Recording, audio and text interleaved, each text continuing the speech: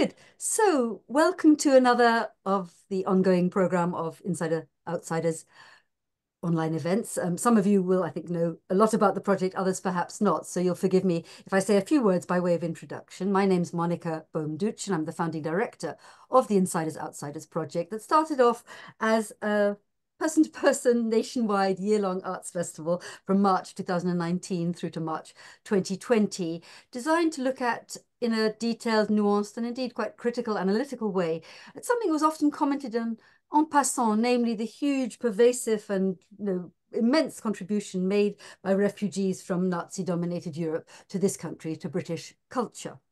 Then came COVID. Luckily, the festival had pretty much run its course. And as many of you will know, I initiated as I say, an ongoing program of online events, of which this is clearly one. I will say straight away that Simon Lake, who's one of our lovely speakers tonight, contributed an essay to the companion volume to Insiders Outsiders, specifically looking at visual culture on the fascinating history of the Leicester Museum and Art Gallery collection of wonderful, world-class collection of German expressionist art, which of course is part of the focus of today's session. So if you're interested, the book is still available with the same title, Insiders Outsiders, published by Lund Humphreys. It's even available at a discount on our on the homepage of our website. And then we have Andrea, who I've known also for quite a few years, and I'm really, really looking forward to what Andrea has to say, because for a long time, ever since I heard about this euphemistically titled, shall we say, exhibition Mid-European Art, 1944, Leicester, which was, as I think you already are aware, an extraordinarily rich compilation of the art condemned and destroyed indeed by the Nazis as degenerate, intartata. I wondered, hold on, how did this happen? And for a long time, Andrea's been working on this. Simon's certainly very interested too. And I, for one, am very much looking forward to hear about the fruits of Andrea's researches into this interesting exhibition, and also looking forward to hearing Simon putting the exhibition in the broader context of the art gallery and its history. The Hess family, Trevor Thomas, we'll be hearing more about all of them. So I think without further ado, and I must let in the latecomers, I'd like to hand over to Andrea, but not before saying just a few words about both of them, if I may. Andrea's going to start the ball rolling. She's then going to hand over to Simon, and then Simon's going to hand back to her. And hopefully we'll have plenty of time for discussion afterwards. So Andrea's currently in Brussels. She's an art historian and anthropologist of some 20 years experience, particularly as a provenance researcher. She's currently senior researcher and associate director in the restitution department at Christie's. And prior to Christie's, she worked for the Commission for Looted Art in Europe. Simon is eminently well qualified to talk about the Leicester context, because for many years, until 2019, he was the all-knowing, tremendously knowledgeable curator of fine art at Leicester Arts and Museum Service, in other words, the art gallery, which is home to the German expressionist collection. He went freelance after that and has worked on a number of related art historical themes. I've mentioned his essay for my anthology, and indeed gave a talk not so very long ago also, which is currently on the Insiders Outsiders YouTube channel. I should just also mention, and then I will hand over to Andrea, I promise you, a fascinating book that Simon wrote in 2020 called The Painter's Hidden Masterpiece, which is the true story of a very little known Bavarian realist painter, somebody called Johannes Matthäus Kultz, part of whose triptych is actually in the Leicester Gallery. And I don't suppose we'll have time to hear much about that, but do check that out. It's a fascinating story, well treated indeed by Simon. So enough from me. Andrea, over to you. Hello, can you hear me, first of all? Yes, all good. So thank you very much, Monica, for the opportunity to speak as part of the Insiders Outsiders series. And I'm also very grateful to Simon for agreeing to contribute to today's talk. So thank you very much. It's a very brief introduction. 2024 is the 80th anniversary of the Mid-European Art Exhibition, which, as we've already heard, took place at the Leicester Museum and Art Gallery from the 5th to the 27th of February 1944. So 24 days.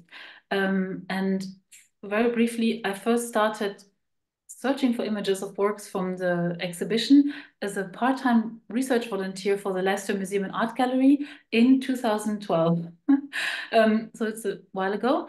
And I was at the time reporting to Simon Lake, who was curator of fine art at the museum. And I could say some other things, but I will Basically, it was an exhibition of German and Austrian avant-garde art in Great Britain during the Second World War. And as Simon will describe, it was a result of a meeting of minds of a collector's family from Erfurt who had found refuge in Great Britain, Thekla and Hans Hess, and a visionary curator, Trevor Thomas. I will now pass over to Simon, who will explain the context. So thank you very much. Thank you, Andrea, and thank you to Monica for the invitation to join with you to speak this evening. On the 1944 Mid-European Art Exhibition, in this, its 80th anniversary year, so a fine marking of that show. As has been said, for a number of years, I was the curator of art in the Leicester Museum and Art Gallery, founded in 1848. Leicester now has an internationally acclaimed collection of early 20th century German art, particularly rich in German expressionism, including artworks by Franz Marc, Kandinsky, Kirchner, Keith Kollwitz, Max Pechstein, Gabriele Munter, and many others. Although not the first exhibition in Britain to show German expressionist art, the Mid-European Art Exhibition of 1944, on which we're focusing, was one of the first major shows of important German expressionist works in a British provincial museum. From the 1920s and 1930s, Leicester had embarked on a process of raising awareness of the importance of modern art, a major step being the 1936 Contemporary Art Exhibition, organised by then art assistant Arthur Suter. Suter had succeeded in securing loans of works by artists including Kandinsky, Dali, Max Ernst, Henry Moore, Passmore, Picasso, and Laszlo Moholy-Nagy, and loans coming from public and private collections and from the artists themselves. The local press reaction was positive. The Leicester Mercury enthusing, "This is not a museum, it is a voyage of adventure." The pictures by Kandinsky are particularly interesting. The Second World War saw the museum experience new cultural initiatives and the auspicious arrival of key figures. A series of extraordinary serendipitous events would become catalysts for the foundation of Leicester's German art collection. The first of these was the arrival of Trevor Thomas, born in Wales 1907, a gifted and dynamic young curator who became the curator-director of the museum between 1940 and 1946. Formerly curator of ethnography and shipping at Liverpool Museums, the young Welshman had visited America in 1938-39 via a Rockefeller Scholarship, studying new innovations in museum exhibition and display. He also visited an exhibition on the Bauhaus, curated by Alfred Barr Jr. at the Museum of Modern Art in New York. It was this visit that fired in Thomas a deep interest in European and, most importantly, German modern art. Back home, Thomas persuaded the British authorities not to requisition the Leicester Museum for the war effort, instead devising a series of exhibitions which offered cultural offerings of a different kind. There were children's activity clubs. There was the first season of lunchtime concerts to begin in 1942, and exhibitions of touring art funded by CEMA, the Council for the Encouragement of Music and the Arts, included a joint show of work by Henry Moore, John Piper, and Graham Sutherland. And the next image, please. A second important arrival among many Jewish refugees to come to the city was Frau Thekla Hess, née Pauson, born 1884 and to 1968. Thekla Hess was the widow of the wealthy German Jewish industrialist and renowned art collector Alfred Hess, born 1879 to 1931, of Erfurt, Germany. The Hess collection had been celebrated as the finest contemporary art collection in 1920s Germany.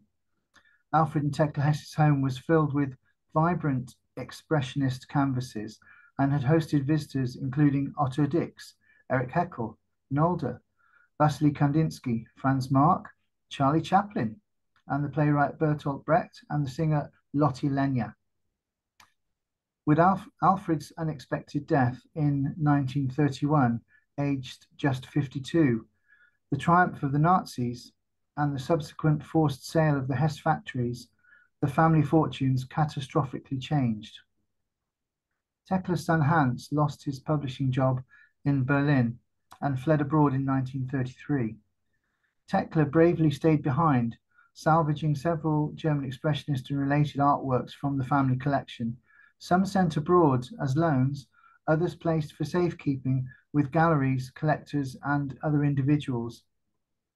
Tekle would eventually arrive firstly in London in 1938, joining Hans, and they were reunited shortly afterwards with a significant consignment of Hesse artworks that Tekle had successfully spirited out of Germany.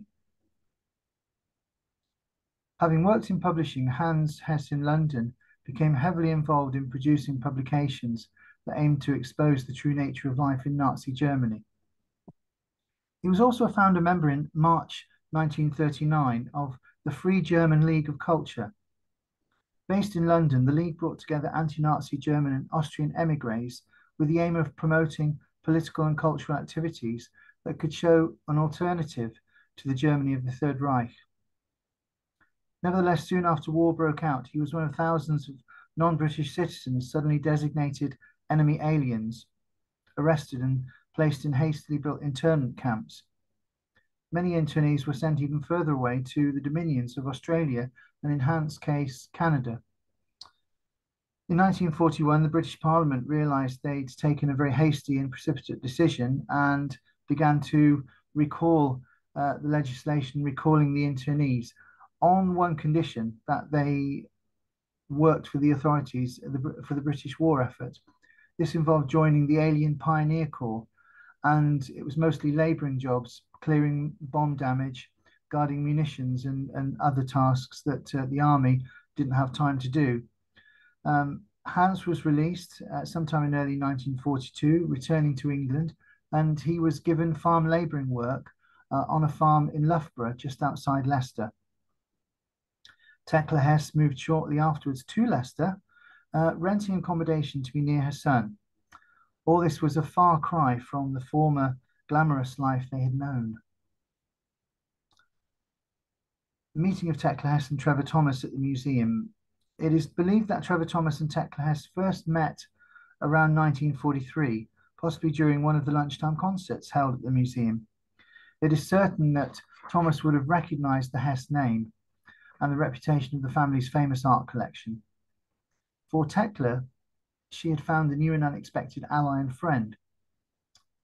Thomas then approached the museum's committee to report his meeting with Tekle and proposed an exhibition to include important examples of German expressionist artworks to be held at the museum. The committee agreed to cover transport and storage costs of the Hesse artworks now in London, seen as key to the show's success. A document, the Leicester List, was compiled, offering a first record of some of the fine works which had arrived in Leicester. The next image, please. This is the cover of the Mid-European Art Exhibition catalogue. We say catalogue, but in fact, with wartime restrictions on paper, it's a very small document, just above, should I say, just below A4 size, a fold-out leaflet, in fact, a pamphlet. The exhibition was carefully titled Mid-European Art, Not German, acknowledging wartime sensitivities. Thomas had successfully petitioned the Ministry of Labour to allow Hans Hesse to be released from farm labouring in January 1944 to become art assistant at the museum. Offering help and support in this way was inherent in Thomas's nature, and he'd previously helped other refugee artists who'd made a home in Leicester with small funds for paints and canvases. Together, Thomas, with Hans' support and Tekle's encouragement, selected the works to be hung. The organisation and presentation of the exhibition was credited to the Free German League of Culture, with Leicester becoming an honorary branch in time for the exhibition. Over 60 artworks, the majority from the Hesse collection, were included in the final exhibition, which took place, as Andrea has said, at the Leicester Museum and Art Gallery from February the 5th to the 27th, 1944. Although uncredited, the foreword was probably written by museum curator Trevor Thomas and was unequivocal and searing of the situation in Germany. It's worth reading it in full. Of all the trends in modern painting, the least known to the English public are those of the mid-European countries. Early in the century, artists like Lehmann and Leicester were influenced by the French Impressionists. The later trend, usually termed expressionism, had its first exponents in the Scandinavian Munch, the Czech Kokoschka, the German Franz Marc of the Blue Rider Group, Pechstein, Nolde and Heckel of the Bridge Group, and independents like Hofer and Rolfs.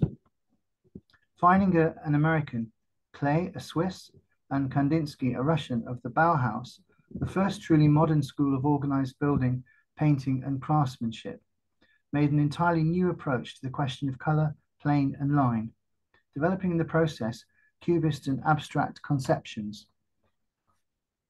It was before and after the last war that these attempts to find new forms of artistic expression were being made. The instability of the period is reflected in the paintings. The efforts to find new ways are bold, not always successful, but always courageous. The development was never completed. The rise of Hitlerism destroyed the schools and the spirit, exiled and suppressed the men in their works. Modern art was persecuted. Here, we can only show and judge what was attempted before this catastrophe overtook the creative spirit of a continent. We wish to thank all those who have loaned their pictures and in the first place have rescued them from certain destruction. This exhibition was highly unusual and one of the very first in English regions to show the work of German expressionist artists. The 20th century German art exhibition, the 1938 London riposte to the 1937 Degenerate art exhibition in Germany, had been a significant early milestone. Visitors to the Leicester show now encountered stunning oil paintings such as Franz Marc's Rote Frau, or Red Woman, and the large impressive triptych by Max Pechstein, The Bay at Monte Rosso from 1917, now in the collection of the St. Louis Art Museum, USA. There were etchings, prints and watercolors by Franz Marc, of which more from Andrea, Vasily Kandinsky, Carl Schmidt-Rottluff, Eric Heckel, and Christian Rolfs. There were 4 oil paintings, Ships by Lionel Feininger, Yellow Houses and the Drain, both 1919, and the 1916 canvas The Square, or Behind the Church. Thanks to Thomas's instigation, persuasion, and the support of the museum's committee, 4 key works were acquired from the exhibition for the Leicester collection. The first of these was Red Woman, or Rote Frau, painted in 1912 by Franz Marc. Purchased by the museum's committee for £350 via Stefan Pausen, then living in Glasgow, brother of Tekla Hess, who had also successfully reached England a month before Tekla, helped by a letter vouching for his services from a Wigan basket weaver. The Pausens themselves were basket weavers from the town of Lichtenfels, Germany. The painting, a rare figure study for Marc, shows a nude female in an abstracted paradisical landscape, raising her arm and hand as if beckoning to the fecund and powerful nature of the swirling landscape around her. Her body is a deep red, symbolic for Marc of the earth and sensuality. Marc believed in the symbolic power of colour, its great strength, and an ability for animals in particular to see through the veil from reality to a world beyond. Marc was tragically killed in the First World War, and with his death silenced one of the greatest voices of German expressionism. The next painting is Behind the Church, or the Square, 1916 by Lionel Feininger. An elegant orchestration of forms depicting Feininger's vision of the square in Weimar, the large black shadows, the buttresses of the church, and wonderful angular shafts of light coming in from the right, illuminating the tiny figures below. Next image is a watercolor in gouache from circa 1910 by Emil Nolde, called The Mask, or Head with Red Black Hair. Nolde was a taciturn painter living on the island of Alsen, but the Brücke artists invited him to join their group as they were in awe of what they called his violent color storms. Also, this powerful mask-like figure echoes the inspiration that the artists had found in non-Western cultures and the ethnography at the Dresden Museum of Art. Both this work and the Feininger were purchased in February 1944 by the museum's committee for a total of £150. Finally, the fourth work is View from My Window, or The Bridge at Erfurt in 1919, painted by Max Pechstein in April 1919 during a visit to the Hess family, where he was warmly welcomed, had a tour of the factories, enjoyed hospitality in the garden, played tennis, and produced a wonderful woodcut of Alfred Hess using paper used for wrapping the shoes that the family manufactured. The sales of these works and their acquisition for Leicester provided much needed income for Tekla and Hans, and in particular for Hans, newly married and with a child on the way. The exhibition proved to change the whole course of his life. He had met his future wife, Lily Williams, like him a German emigre, while working as a volunteer for the English Refugee Committee. Lily and Hans married in 1944, and their daughter was born the same year. Working with a skeleton staff in wartime, Trevor Thomas had produced a groundbreaking show, secured key acquisitions for the museum collection, and set in motion the beginnings of a great collection. Sadly for Thomas, however, he suffered a terrible, terrible injustice. An almost certainly trumped-up charge linked to a supposed homosexual indiscretion. He appeared before a magistrate at a time when being openly gay would end your career. Pressured to plead guilty, his employment was tragically terminated in September 1946. He would later successfully lecture in America, also working for UNESCO, and just before his death was rightly welcomed back to the Leicester Museum in the 1980s by then director Patrick Boylan. Next slide, please. This is an image of Hans in later life. He left Leicester in 1947, accompanied by Tekla, and moved to York to take up a new position as keeper of the City Art Gallery. He spent the next 20 years at York, both as curator and director of the York Festival. His authoritative monographs on Lionel Feininger, 1960, and George Gross, 1975, the year of his death, remain key reference works. And the last image in my section. This is Eric Heckel, a landscape watercolor Marseille from 1926. During their time at Leicester, Tekla and Hans had made a number of new friendships and gained new supporters. Mr. Harold Goddard, a member of the Goddard family of chemists in Leicester, had purchased this watercolor landscape by Heckel from Tekla Hess. It had been shown in the 1944 Mid-European Art exhibition. He would later present it to the museum in 1956. Many years later, Mrs. Lisa Simon presented a 1912 etching by Eric Heckel, Young Woman with a High Hat, to the museum. Her emigre family had come to Leicester again in the 1930s and befriended Tekla a little later. Her husband and her both were involved with the Cascaloid factory of plastics manufacturing in Leicester.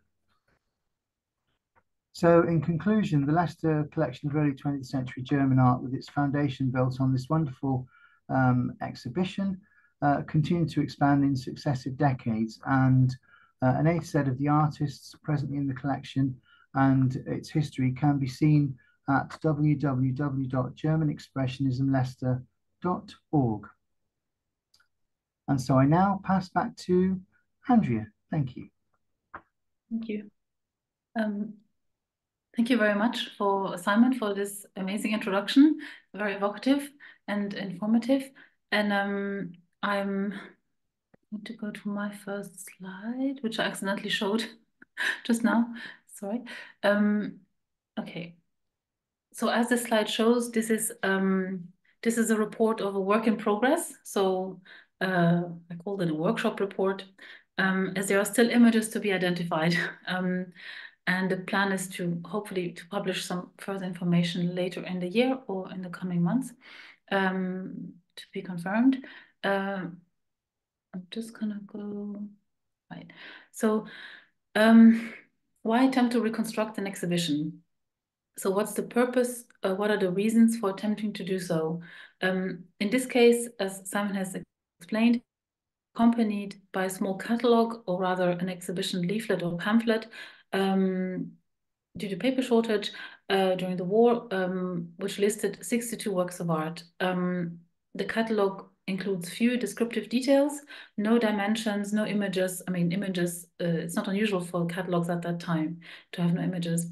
And so why attempt to find images for these works, and possibly to recreate the exhibition? Right. So this is just to show, as research has been progressing, it has been amazing to see the rather dry catalogue descriptions burst into color or into expressive lines with each image found, and as illustrated by this collage, and then to be able to see them in dialogue with each other, to visualize how these artworks may have been displayed together in 1944. These are not complete, it's not all the artworks, it's just a selection, and it's just to give an impression of how, you know, you see those kind of quite scant descriptions, and then you suddenly, it's kind of a little bit bowled over by actually seeing the works themselves. And another aim is to trace a key motivation of that is to enhance the memory and documentation and visibility of the exhibition by locating images of the artworks and tracing the artworks, both for research and for education. Another aim is to trace the trajectory of the artworks. How did they come to Leicester? We do know this for the Hess collection, but not as yet for other lenders. And what paths did they take after 1944?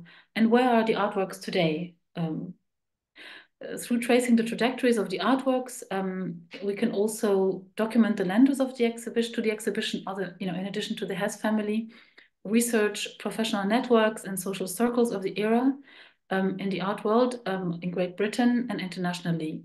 And this can also contribute to the history of emigre and refugee circles and networks, and can also contribute to the history of the reception of German and Austrian avant-garde in Great Britain in those decades. So the focus has been on finding and confirming images up to now. This has gone hand in hand with documenting basic provenance information for the works, adding information as it has been found, with additional provenance, literature, exhibitions to be added further down the line, to try and keep the focus on finding and confirming images. And as mentioned above, tracing the paths the works have taken after 44 can help illuminate professional networks and social circles. So to go to the catalogue, to the exhibition and the catalogue leaflet, as you can see here, you can see all 62 works. The exhibition included a total of 62 works, of which were 11 paintings, 26 works on paper other than prints, and 25 prints. And as Simon had mentioned, of the 62 works, 4 plus 1, so 5 in total, are today part of the collection of the Leicester Museum, an art gallery, in around 8 are on loan to the museum, at least 8, to my knowledge. And so there are 49 works for which images needed to be found. Around half of these have either been identified, I include in this group works requiring some further research to fully confirm the match. And as of today, 25 images remain to be identified.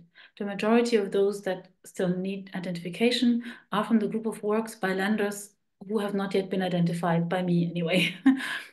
For some works in this group, possible candidates have been identified, but there is too little information at this stage to be able to confirm. So I've included them under still need to be identified. So these are my current research focus, and I hope to be in a position, as I mentioned, to share new information on these in the coming months. To briefly touch on methodology, just go back here. So there are three main lender groups. First is the Hess collection, so 47 works in the exhibition come from the Hess collection to current knowledge. And then there are other lenders to be confirmed in some cases. And then thirdly, excuse me, there are artists. So Fred Ullmann contributed 2 works to the exhibition and Kokoschka. However, in Kokoschka's case, one work, he's represented by one work in the exhibition, is a loan directly from the artist or if it came from a private collector. The main challenge is the lack of detail in the 1944 catalogue, so there are no measurements, and for some of the works, no date is recorded. And of course, there are title variations over time and different sources, as we know. The research has also shown that the date and possibly medium recorded in the exhibition leaflet can, on occasion, be inaccurate. So sometimes one has to be a bit, well, just be aware of that. And for works from the Hess collection, which is why the focus was initially on Hess, one of the main reasons, among many others, of course, was knowing that knowing the Hess provenance has made it possible to identify and confirm images. So you could go via the artwork, but you could also confirm a match by finding references to the Hess family, which was incredibly helpful. For example, this is one example. I compared the 1944 catalogue leaflet with the catalogue for the 1953 exhibition of works from the Hess collection at the York City Art Gallery. This is the one on the left. And this added measurements and descriptive detail for quite a few of the works. And then also on the right is also compared to an exhibition that took place in Leicester in 1988-89. On the 45th anniversary of the Mid-European Art Exhibition. And again, that could also help. Sometimes you would find works again that were in 44, in 53, and in the 88 exhibition. And all of this is just that was one of the main routes to try to add detail to help identification from further research. For following that cross-referencing exercise, the first one, my first step with any work was to consult the artist's catalogue raisonné. And for prints, I focused on finding the correct image, leaving aside for now the identification of the actual print exhibited in 1944, where this could not be identified immediately or straightforwardly. As Hess collection stamps were added to the reverse of the sheets from the Hess collection, this can help confirm in future if a particular work has Hess provenance. And the focus was on British sources, but also consulting international sources, including in Germany and Switzerland. And for example, pre-1931 exhibitions for added descriptive detail here and there. Swiss archives, because as is known, Tekla Hess was for a time able to deposit or exhibit part of the collection in Basel and then Zurich. Checking relevant UK exhibitions from 45 to the 1980s proved fruitful. For example, among many Arts Council exhibitions on Feininger and Rolfs, then there was a very important exhibition in 1950 of expressionist works in the St. George's Gallery, and then in 1952 at Roland and Browse and Del Banco. And another key source, I'm just going to show an example, were auction catalogues. For example, as many will know, the works from the Hess collection were sold, quite a few works from the Hess collection were sold via the Kettler auction house in Stuttgart and also Kornfeld and Klipstein, among others. And a systematic review of their sales catalogs is ongoing, but it has already yielded many images, descriptions, and additional provenance. So this is the work Pine Martens, the lithograph by Franz Marc, which in 1944 was number 45 in the catalogue. Then you see it here in the city of York, where it is number 56, and it adds the measurements. And then in 56, it was sold via Ketterer, and here's the reference, Sammlung Alfred Hess, Erfurt, just to illustrate how you have on one side the description of the artwork, on the other hand, just to, I think I didn't mention it, I'm sorry, that the 53 exhibition was an exhibition drawn from the Hess collection. And then you have again Ketterer's sale where it mentions Alfred Hess Erfurt. So we can be pretty certain that this is the one that was shown in 44. And also another interesting fact is that this lithograph was also among the group of works considered for acquisition in Leicester, but then in the end not acquired. So I have to find my text again. Other resources are very important sources are correspondence of Hess family members in a variety of archives, including of artists, art dealers, museum staff, archives of members of the circles or contacts of the Hess family and of Trevor Thomas, for example, museum archives, art dealer and auction house records, artist papers, for example, Feininger, and another important resource will be also the Free League of German Culture, so records relating to this, or rather diaries, memoirs, and so on. Then also artist monographs and photo archives, not to forget those, very important sources. Just quickly to brief, I will focus, sorry, I should have showed you this before. This is some selected works that were sold through Ketterer in the 50s and 60s. Just to show which ones they are. Müller, and then this is Macke, Franz Marc, and these are the Pine Martens again.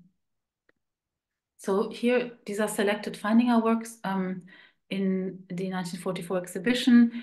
And here you have, I've underlined or sort of framed in blue the works that, again, it's just a selection, not all of them, but the ones framed in blue are the ones in Leicester today. On the left, of course, as Simon had described, is acquisition from 1944. And on the lower right, it's on loan to the museum. And here it's just, sorry, it's not very good illustration, but it's just wonderful to see all those images again. And of course, it's more straightforward in many cases to identify paintings rather than works on paper that can present different challenges. So it's been wonderful to be able to see the images almost emerge from the exhibition leaflet, to view them side by side, as on the group of works by Lionel Feininger shown in this slide. This is only a selection, as I mentioned.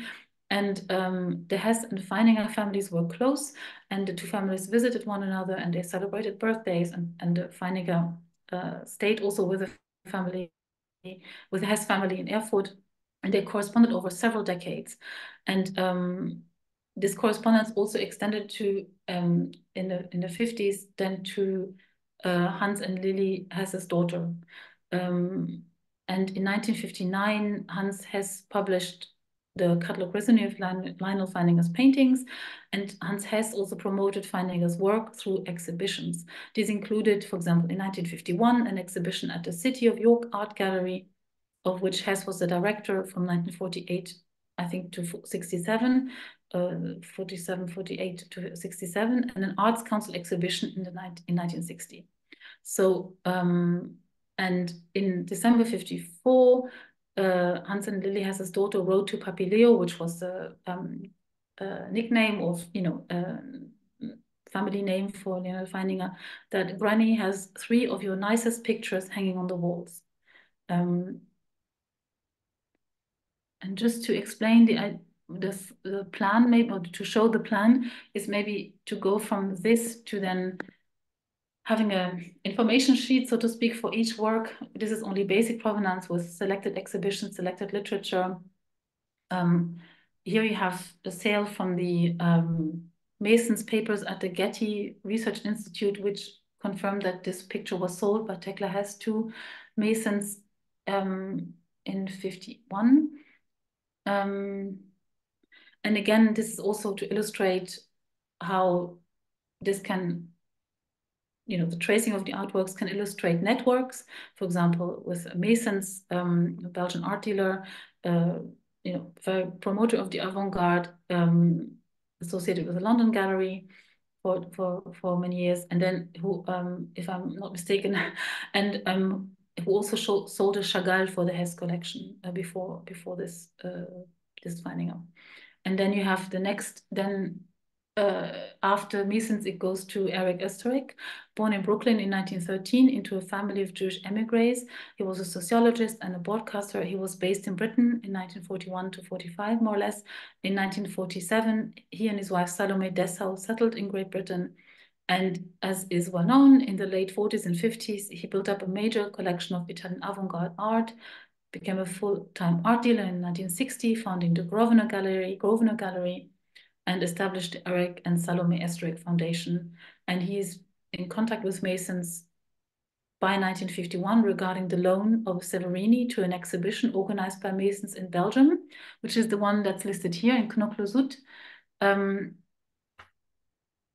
at which this painting was also shown. And then we learn that by 1958, Eric Oesterreich acquired this painting by finding out. Then my next focus is on this beautiful picture. This is 1940. No, I'm so sorry. This is number 40. Sorry, I'm reading from my mobile. This is number 40 from the 1944 catalogue, White Elephants. So this beautiful painting, The Dream by Franz Marc, was included in the 1944 exhibition as catalogue number 40 under the title White Elephants. The painting is a testament to the friendship between the artist Franz Marc and the poet Else Lasker-Schüler. They began exchanging letters in November 1912, meeting for the first time in December of that year. And their correspondence lasted until the artist Franz Marc's death in 1916. Their letters and postcards are filled with watercolors, drawings, sketches, and poems. And throughout their correspondence, it's as though the artist and the poet, who was also a very gifted draughtswoman, inhabited a shared dream space, which is quite fitting with the title, The Dream, addressing each other by their alter ego, also and alter egos, and inspiring and bouncing ideas of each other. So in their playful correspondence, they created a poetic universe of words and images, which is a joy to behold. And in this painting, the dedication reads, Dem Prinzen von Theben gewidmet von Franz Marc, so dedicated to the Prince of Thebes by Franz Marc. And the Prince of Thebes is Else Lasker-Schüler. And I just included some quotes from their correspondence, how they address each other. And here is a postcard. Franz Marc, as we know, drew a lot of postcards, wonderful postcards, including this one, which is of an elephant anyway. So this is just a theme that was repeated in their exchanges. And so this painting in early 1913, Franz Marc and his wife Maria asked their circle to donate artworks for an auction to benefit Else Lasker-Schüler, who was in financial difficulties following her divorce from Herwart Walden. The auction took place on the 17th of February 1913 at the Neue Kunstsalon in Munich. And Marc donated this painting to the auction, which also included works by Jawlensky, Kandinsky, Kokoschka, Klee, Rubin, and the artists of Die Brücke. And today, this painting is in the collection of the Art Museum in Bern. So, and it's just, I love this painting. All right, so this is just to talk a little bit about other lenders. And so far, I've tried to focus on pictures where it's confirmed that the match is confirmed. And here I'm sort of a little bit on thin ice, but it was called a research sort of workshop report. So here we go. This might all turn out to be wrong, but this is a possible match for number 21 in the exhibition, 1944 exhibition, which was the Karl Hofer Woman with Plant. And again, this is just a work in progress, so to be continued. Here it's basically a work with Walter Goldfeld, provenance, later Gore, and who also was from lived in Berlin and then emigrated via London to Australia, then back to London, and he owned this work he loaned this work in 1928 to a major exhibition in Berlin, and he's again listed as the lender in London in 1950, and so there's that link to the UK, and Hofer painted many paintings of this subject of a woman or a young woman with a plant or flowers. But I think anyway, it's something I'm looking into right now, and I'm quite intrigued by. So another avenue is also if you're looking at the last group of works, so to speak, or the third group of works, which are by Ullmann and by Kokoschka. As we say, we don't know if the Kokoschka was actually loaned from him or from a private collection. But these two names, especially also Ullmann, well, both of them actually link them to the Free League of German Culture. So Ullmann was a lawyer and who became an artist, and he was a co-founder of the Free League of German Culture. It was, in fact, at his home on 47 Downshire Hill that the artist section was founded of the league. Apologies for the brevity on talking about this Free League of German Culture. I can refer to excellent publications by, for example, Anna Müller-Herlin or Michael Kreisia on this topic. And by Charmian Brinson and Richard Dove. Very briefly, the Free League of German Culture was founded in the late 1938-39 at the home of Fred and Diana Ullmann at 47 Downshire Hill, composed of several sections, writers, artists, musicians, actors, and scientists. And they later relocated officially to 36 Upper Park Road. And held a very active program of talks and small exhibitions were organized by the League. Leading figures were John Hartfield and Oskar Kokoschka, also Fred Ullmann and Heinz Warner. And Ullmann seems to have also been a figurehead for the artist section. And this is just to, I think, exploring this league and possibly diaries and just focusing on this network could also be quite fruitful, I think, to maybe identify further pictures loaned to the exhibition in 1944. So Hans Hess, it's a hypothesis, but Hans Hess shared a flat in London with Heinz Kamnitzer, who was a member of the Free League of German Culture. And as you can see here on the top left, sorry, this is just a snapshot of Upper Park Road, which was the clubhouse of the League. And in February 1940, an exhibition of what is understood to have been works from the Hess collection was shown at the League's clubhouse and Upper Park Road.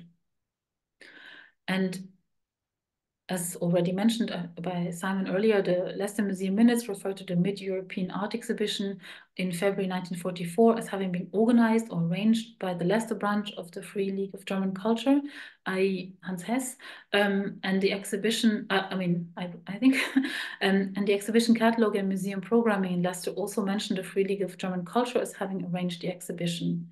And as noted by Müller-Herlin, Oskar Kokoschka and Brinson and Dove, Oskar Kokoschka reviewed the Leicester exhibition for the League's newsletter, which is the one on the right here. And however, this is a quote from the chapter by Anna Müller-Herlin in Brinson and Dove's 2010 book, Politics by Other Means, about the League. However, although it was held under the patronage of the FGLC, section was slight. This is a quote. This is relating to the 1944 exhibition. Apart from Kokoschka, the only other FGLC artist represented was Ullmann. And this is just a show events program in Leicester, which shows that Mid-European art and then explains Free German League of Culture, Free League of German Culture, and that there was another exhibition by SEMA and at the same time. And the concerts, as it illustrates what Simon had mentioned before about the events program and surrounding also exhibitions at that time. That's it. Okay, so sorry. The outlook, well, it's very interesting to explore the overlapping circles, notably the Hess family members, and including also the link to the organizers of the 20th century German art exhibition at the Burlington Galleries, which is described in Lucy Wasensteiner's book, published in 2019, where she also describes this link, notably of this watercolor on the bottom and the middle, the Macke. And then there's also, I think, sorry, I can't see it, but on the right here, you can see an etching of three women. This is the Lehmbruck, which it was also included in 38 anyway, and there's an organizational link where one of the co-organizers is referred to by Tekla Hess in correspondence to Feininger, where she says that, sorry, I just have to find the quote. Die Weidlerin, I think she means Charlotte Weidler, that would have more information on her works, or has some of her works. So there's lots to be explored further, and lots of research avenues, and Trevor Thomas's circle, and these are all, I think you can see them sort of as overlapping circles. And another quick example is on the lower right, this Heckel. I'm thinking, this is not yet confirmed, but that this could be the Heckel watercolor boats, number 18 from 1912. This is also 1912. And this work was sold at Christie's in the 90s with the information that it was a wedding gift to the consignor. So it's very intriguing. And because of that link, I think it's probable, but it's not yet confirmed that this is a match. And then here you have again research possibility. This lithograph in the in the off center of this locomotive, which I think is quite a probable match for number 8, the Greyhound. Which was a name for a locomotive in the US at the time, and which is also, I think, called a Windspiel by the Feiningers. And Hans Hess and Lily Hess's daughter, in a letter to Lionel Feininger, refers to a Windspiel from a litho of 1906 in her room.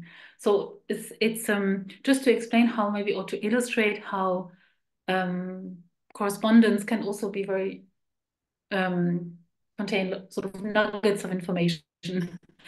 Then one has to follow up, of course. So the outlook, to wrap up, looking further into the prints, tracing as many prints as possible, and to focus on loans by collectors other than the Hess family, while still looking for works from the Hess collection that have not yet been identified. And sort of would be lovely to have, for example, an online exhibition to recreate this, as has been also, I think, already discussed, I know, in Leicester, and by Simon and by Monica. And but this is, I wanted to finish on this slide, but this is the idea, to kind of, on an exhibition, you might have this catalog, and then you might click on the artwork, and then the image would appear with provenance or description and further information, or not, depends how much detail you want to get into. But it's just this idea from a sort of dry kind of, or terse kind of, page scanned information, to then suddenly see all these colors and lines appear. Okay, so thank you very much for your attention. Thank you so much, Andrea, and indeed Simon as well. That was, as I expected, hugely fascinating and tantalizing as well, because clearly there is more work still to be done. Would you like to stop screen sharing, Andrea? And Yes. I know it's almost 7 o'clock, but I imagine there'll be some questions and comments. So obviously those who have to leave must leave, but we can carry on for a little bit longer, I think. Good. Simon, good. Right, let me just, there were 1 or 2 people who had to leave, leave early, but had some, hold on a second. had some questions. I have one very specific question, which I'm going to ask you, because you quite rightly mentioned the 1938 exhibition that Lucy Wassenstein has done sterling work research on at the Burlington Galleries, which is obviously a really important landmark cultural event for the reception of German art in this country. But do you know anything about, or have you discovered any connection between what you've been researching and the 1934 exhibition at the Parsons Gallery in Oxford Street? Oh. Of modern German art, which I think I'm right in saying was the very first of its kind, much smaller in scale, but actually really, important and yet little researched at the moment as yet. The brief answer is I know, but I would love. That's a great. Sorry that I missed that out, but that's a great. Is there a catalogue for this, or There was, again, a very, very sort of rudimentary catalogue. And yeah. I'd almost forgotten. I've been in touch with Karl Braunschweig, he was called. He anglicised his name in due course. But his granddaughter, Joan Alvarez, started doing some research on that exhibition. Anyway, again, there are kind of, fascinating to see how more connections might be made. Okay. Now, yes, so I'm just scrolling through. Would anybody, while I'm just looking at this, would anybody like to put a virtual hand up and ask a question or make a comment themselves? Straight, there's a lot of rich material there, isn't there? No? Okay. In the meantime, John Goodman had to leave early. Thanks for this fascinating talk. I think actually, no, I'm the only one who can see the message. Yes, just wanted to alert the assembled company to the fact that actually not only did Hess become curator at York and obviously did some interesting things there, but he then went on to become a lecturer at the University of Sussex in its very early days, where art history was certainly something very new for the British sort of so-called red brick universities. And I will, if I may, just at this point mention that I'm hatching a plan, as it were, with the Research Centre for German and Austrian Exile Studies at the University of London to do quite an ambitious project and sort of a conference ending, sort of resulting in a yearbook in due course for the centre, looking at the reception and the experience of the emigre academics, which of course is a huge topic, almost too big really for comfort. But what I think I'm probably going to try and do, and it'll be not this year, possibly not even next year, but in due course, is to actually do a series of talks on the emigre art historians, because of course that is a very fascinating topic in itself. So Hess would certainly be part of that story. Let me just see, just looking around if there are any raised hands there. Christian Weikop also, I think, actually, are you still with us, Christian, or did you have to, I'm going to read this out because I'm not sure if it's come through to everybody. Yes, no, Christian, he says a few weeks ago, we celebrated the life and work of Shulamit Ber at the Courtauld Institute. And I have to say I was there and it was an intensely moving, wonderful occasion. She died far too young. Shulamit was a great expert on Rosa Shapira, an important figure in the history of the Leicester collection of Expressionism. What was Shapira's involvement, if any, in the mid-European art exhibition? Let me ask that question first. Do we know of her involvement? Yes. Simon? Simon, do you do? Not directly. I know that she was instrumental in the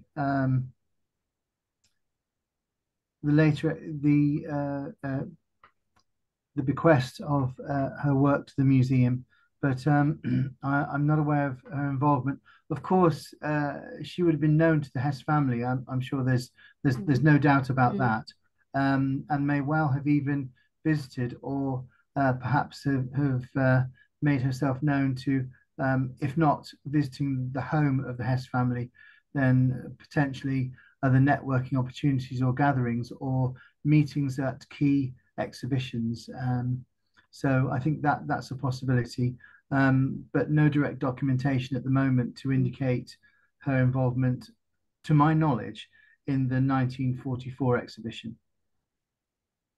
Christian continues, if I may. She says, yes, she fled Nazi Germany in the late 1930s, had visited the Hess villa in Erfurt in the 1920s on several occasions. But again, he's asking what was her connection to Trevor Thomas and co in the 1940s. Clearly, we don't know for sure. Peter Tomory, successor to Hans Hess, was instrumental in helping Shapira stage an important exhibition of Schmidt-Rottluff's work at Leicester in 1953. The same year as the York Expressionism show. But did she lend anything to this 1944 exhibition? Interesting, intriguing. I have to say, actually, before I come to the next question, I was also sort of pricked up my ears. I noticed the mention of L.T. Messens, who of course was also associated with Roland Penrose and that whole avant-garde circle. Fascinating, and the Hampstead connection. Another question, actually, again, to do with the Free German League of Culture. I was aware that they organised all sorts of activities in that Hampstead base, which incidentally, I think the house, after it moved from Fred and Diana Ullman's house in Downshire Hill to Upper Park Road, I think I'm right in saying that actually they were given access to that house by somebody from the Church of England, which is kind of intriguing. And I can't help wondering if it's something to do with George Bell. That's this kind of hanging question that I'd be quite intrigued to know about. And that sort of, by the way, but are you aware of any other exhibitions in so-called provincial centres, i.e. outside London, that the FGLC was involved with? Because it's kind of interesting that. I don't know. Sorry, I don't want to be. No. I'm almost like I'm looking at the context and I'm expanding more and more into other sources like how do you say, correspondence archives and so on. But I haven't.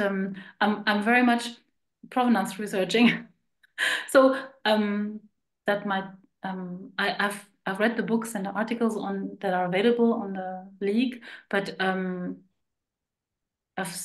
there's been several exhibitions mentioned in London in various venues, but to my knowledge, not outside of London. But I can't really say at the moment. I'm sorry. Maybe Simon. Sorry to throw this to you, Simon. Maybe you know. Well, I'm thinking there may be some avenues for exploration around the 1951 Festival of Britain, because I think that in the regions there may have been individual responses. Now, whether there's anything preserved in the archives of regional museums, that's a possibility. Possibly also press articles. I believe that Kurtz, who I wrote a book on, the Bavarian realist painter Kurtz, who was an emigre to England, I believe was invited to show some works at a regional exhibition, which was instigated partly in response to the Festival of Britain, a local cultural offering in Stoke. I'm not certain whether he actually completed the full exhibition, but I believe he sent a quartet of works off to that show. Possibly artists and individuals who were active in the Free German League of Culture may well have had some participation in the Festival of Britain through their artistic endeavours, either in the principal festival or possibly elsewhere in smaller exhibitions, satellite galleries and others. So that's worth further investigation, I think. And also the connection possibly with the Artists International Association, another possible connection. Let me just focus now on some of the questions coming in and comments from Penny Lawton. Fascinating talk, thank you both. I also pricked up my ears, Penny, about this, the mention of the Warburg Institute, that exhibition on simultaneously portrait and character. Yes, what do we know about the Warburg connection? Sorry, I was just trying to find a piece of paper. All I know, I found a program for this exhibition, or leaflet again, exhibition catalog leaflet. If I'm not, I found it. Yes, sorry. I'm just so we can also share this. But this is part of the CIMA that maybe Simon will have more context about. You mentioned it before in your introduction. It was an exhibition organized by the Warburg Institute for CIMA, which later became the Arts Council, wartime entertainment and cultural events. I don't know enough about it. No, again, really tangent, sort of intriguing connections there. Yes, indeed. A question from Annette Carruthers. I was interested in the reference to, is it Arthur or Alan Suter? What's the correct surname? Who taught later in Manchester. Was he involved with the German Expressionist exhibition or collection? It's possible, I think. Again, various people who moved off to other institutions, we hope would have maintained their connection to Leicester. Unfortunately, there's only minimal documentation around Arthur Suter, although there is preserved the folio of correspondence following his efforts to secure artworks for the 1936 exhibition of contemporary art. So wonderful letters from individual artists responding to his entreaties to lend work to that show. I'm sure that he would have followed developments in German Expressionism and been aware of various galleries as potential feeders into the expansion of collections, certainly in Leicester and further afield, and during his tenure at Manchester. Kristen is still with us, commenting that Suter in fact wrote a number of articles for the Manchester Guardian after the war, promoting German art, including the Schmidt-Rottluff exhibition in 1953. So clearly a committed supporter of, yeah, indeed. And I wonder if I just briefly make I think quite an important, more general point. I mean, it's often said, I sort of trots off people's tongues, I think rather too glibly, that England in the interwar period, indeed immediately after the Second World War, was a bit of a provincial, isolated, slightly backward sort of place, culturally speaking, particularly in relation to the visual arts and particularly in relation to avant-garde German art. And clearly that's not quite the whole truth. I think, Lucy made that evident in her research on the 1938 exhibition. And, some of the individuals, the homegrown, as it were, individuals like Trevor Thomas, of course, prove that it's actually a much more complicated story. One shouldn't make these dismissive and rather unnuanced sort of comments. Okay. So perhaps just now to finish off, I mean, a number of comments from people in the audience just saying what a fascinating talk, fascinating topic this is. And perhaps I can just read out what Julian Nunes had to say. First of all, I would like to say this is an absolutely fascinating topic. Thank you for sharing your knowledge. It would be a dream to recreate the content of the exhibition. That would be absolutely fantastic. One day we may well be, or maybe we will be lucky enough to visit an actual recreation of it. Well, who knows? I mean, Andrea, let me ask you, you said that you're going to, are you planning to publish something fairly soon to reveal your research thus far? I would love to, yes, maybe a bit later in the year. You haven't got anything sort of lined up just yet?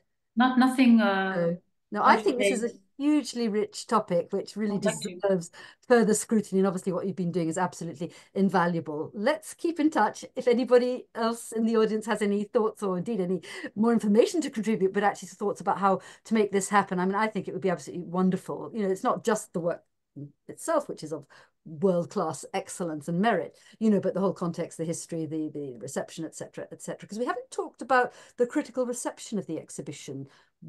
Apart from that Kokoschka review, was there any local coverage?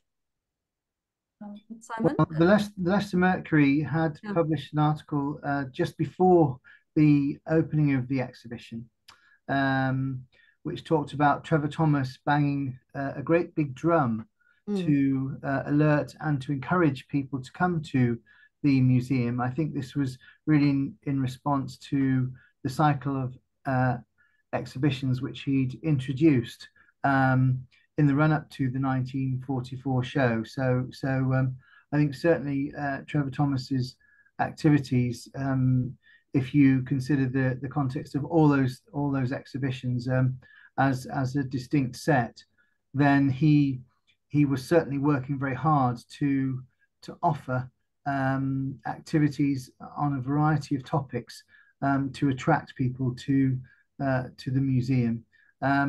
Again, sadly, and I have to say sadly, there's only a minimum of documentation in terms of press response to the 1944 exhibition. But again, we know that certainly subsequently, it was recognised and later.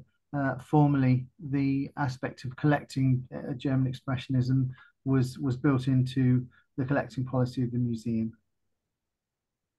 And that's a good point at which I think perhaps to conclude, it is a fantastic collection. And I am very curious to know how many of you have indeed been there in person. If you haven't, I would urge you to go without delay. I will perhaps just actually put in a small plug for a tour that I myself am leading in early July. It's the 9th and the 10th of July. It's under the auspices of Jewish Renaissance magazine. And we're going first of all to Warsaw, which is also one of these kind of well-kept secrets in the British art world, which houses the most, again, world-class collection of work, mostly centered on the life and work and indeed collecting activities of Jacob Epstein, another major sort of Jewish figure.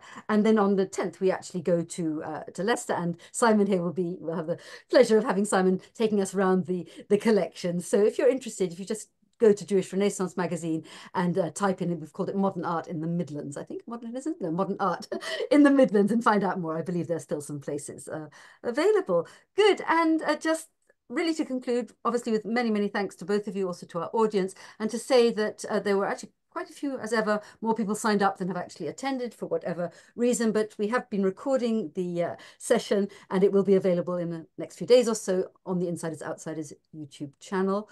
And also finally, if you would like to sign up for the newsletter to be kept informed of our future programs over the next months, please do so. Go to insidersoutsiders.festival.org, and at the bottom right of the, if you scroll right down to the homepage, you can sign up in two minutes to receive our newsletters.